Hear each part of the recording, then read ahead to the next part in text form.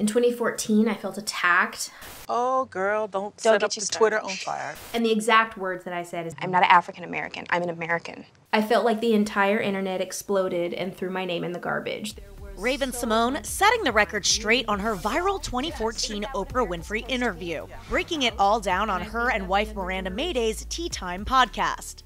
There was so much backlash from my community and others that misunderstood / didn't hear the exact words that I said. Some people thought I said that I wasn't black. I never said that out of my mouth. The actress in 2019 opening up to ET about the controversy, which found a second life on social media thanks to a clip shown last month on Real Time with Bill Maher. Recently, a clip has started to circulate that has me involved. Idris Elba, who says, as humans, we are obsessed with race, and that obsession can really hinder people's aspirations. Actress Raven-Symoné agrees. She told Oprah, I'm tired of being labeled. I'm an American. I'm not an African American. When I say that African American does not align with me, that label, it doesn't mean that I'm negating my blackness or I'm not black. Raven again clarifying her comments 10 years later, offering her 2 cents on the decade of difference in fan reactions. Now it feels like society has grown.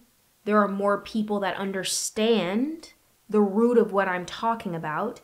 And I think that the younger generation is starting to break down those barriers of labeling. I understand why we need, or others feel like we need labels, because when you're programmed for so long, it's hard to think out of a box. But it's important to know that not all labels hold the same energy that it has for years for each person.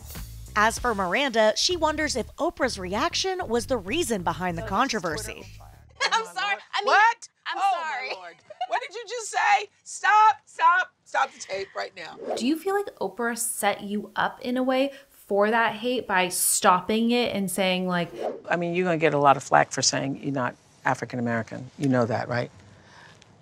I don't label myself. I don't think that Oprah set me up. If she just said, okay, yeah, you're an American, cool beans, next question, I don't think people would have sparked such a big ordeal.